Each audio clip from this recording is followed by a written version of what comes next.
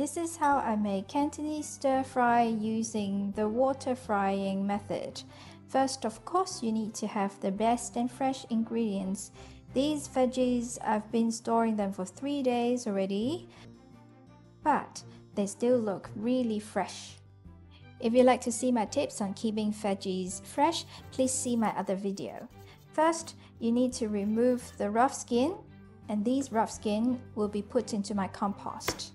Then you cut the stems into pieces. Then you cut out the leaf stem and the leaves.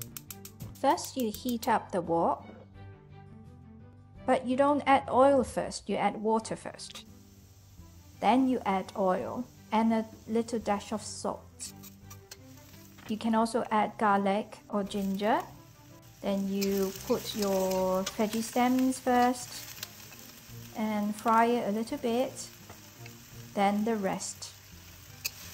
Put in the leaves last.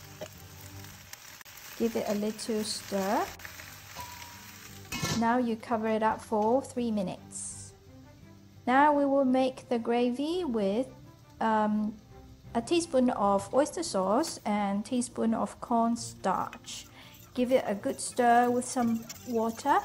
You need to use cold water. After 3 minutes, put in the oyster sauce and stir fry until it becomes shiny and all the liquid is evaporated. This whole process doesn't give out any fumes, and it's great because it is quick and easy and the veggies are cooked under low heat. It's great for the entire family to enjoy. 食得飯啦!